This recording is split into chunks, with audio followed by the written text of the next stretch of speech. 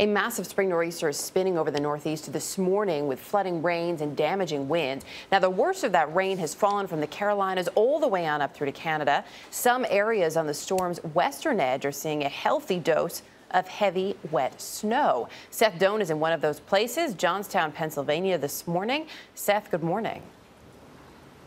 That's right. Good morning, Erica. There are already several inches of snow on the ground here in parts of Johnstown, and much more expected throughout the day. Upwards of a foot or snow predicted in this region. That's creating a snow day, a very unusual late April snow day, as there are a number of school closings across the region. That means fewer buses, school buses on the road, but also in some cases fewer plows. You had such a mild winter and mild spring that people took plows off of their trucks. They're certainly putting those plows back on trucks today in parts of western Pennsylvania, also Ohio, and through parts of western New York and areas like Buffalo. They're expected to see many inches of snow today. Further east, the real problem in this storm is rain. Flooding, localized flooding, trapped some motorists in Jersey City. They needed tow trucks to get free of that localized flooding. It's likely to be a messy, soggy, wet commute up and down the eastern seaboard today.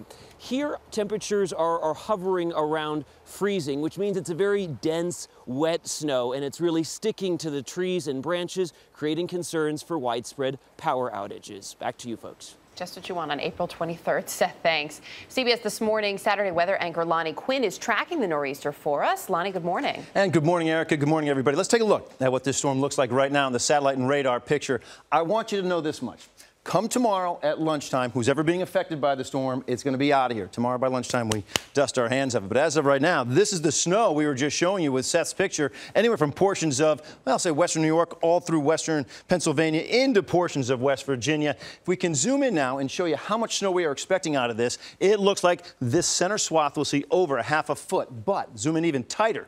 Between Buffalo and Erie, it looks like portions will be seeing about 14 inches of snow. And you heard from Seth the probability of power lines coming down because those tree limbs are going to snap. It's a heavy, wet snow. With all those leaves, they hold an extra heavy amount of snow, and consequently, the heavy winds will just be snapping it. Rain as well. Again, some portions picking up over 3 inches. All right, Erica, Charlie, over to you guys. All right, Lonnie, thanks. Nice to see you this morning.